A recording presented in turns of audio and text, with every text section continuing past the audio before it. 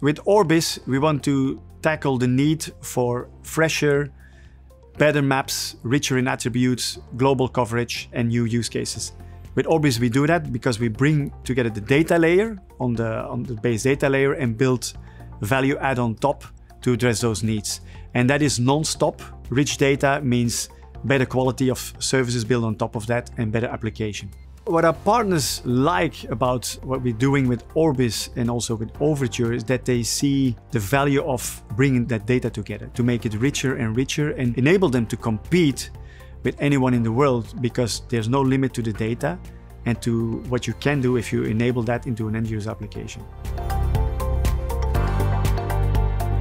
So Microsoft partners with us because they see the value. We were quite early on talking to them about the vision on Orbis, and they understand also the embracing sharing data, bringing data together, helping to clean it up and make it enterprise and automotive grade. And the fact that we can do that for them, so Microsoft doesn't have to do all the heavy lifting by themselves, is very powerful.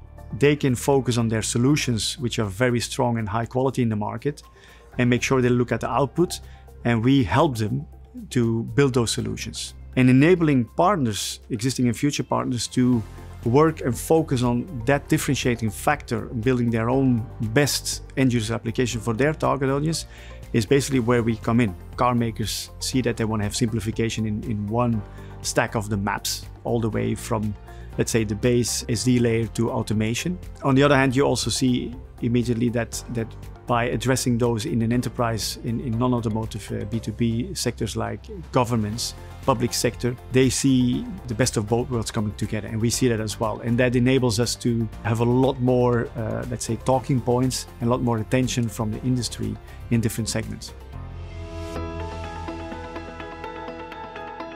What's next for Orbis Maps? Obviously, we're talking to a lot of new partners, which is quite exciting, how we can enable them. We're learning as well about feedback loops, new use cases, understanding how we can scale that and also address new segments that we don't even talk about today. But that's the beauty of data. If you start combining data in the right context with the right partners, all of a sudden a new world opens up. And this is something you cannot write down today, but you will see that happening tomorrow. And that's what we are quite excited about.